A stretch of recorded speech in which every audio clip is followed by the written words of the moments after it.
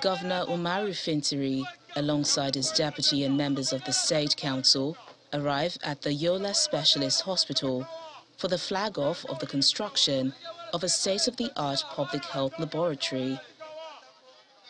They are received by officials of the Adamawa State Ministry of Health and primary healthcare workers. The event is one that is in line with the state government's plan towards improving healthcare system in Adamawa State, especially in the wake of various disease outbreaks.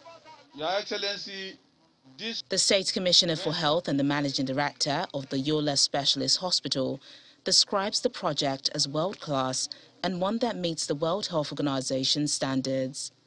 This lab, when completed, is going to be fully equipped with all the modern gadgets to the World Health Organization standards in chemical pathology, microbiology, hematology, and histopathology. We have already started receiving the consignment you have purchased in this state from America. 2 containers has arrived Specialist Hospital already. 4 containers are already on their way to Specialist Hospital.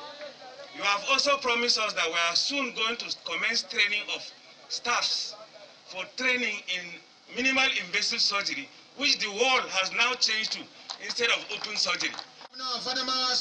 Governor Fintiri speaks on more projects set to kick off. We are tremendously improving the infrastructure in our existing hospitals and even building new facilities across the state.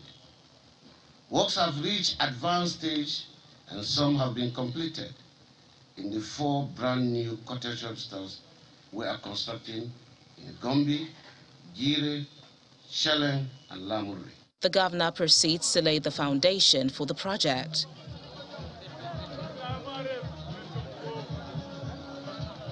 The state government says when operational, the laboratory will aid prompt response to medical emergencies and disease outbreaks in Adamawa, neighboring northeastern states, and the Republic of Cameroon and Chad.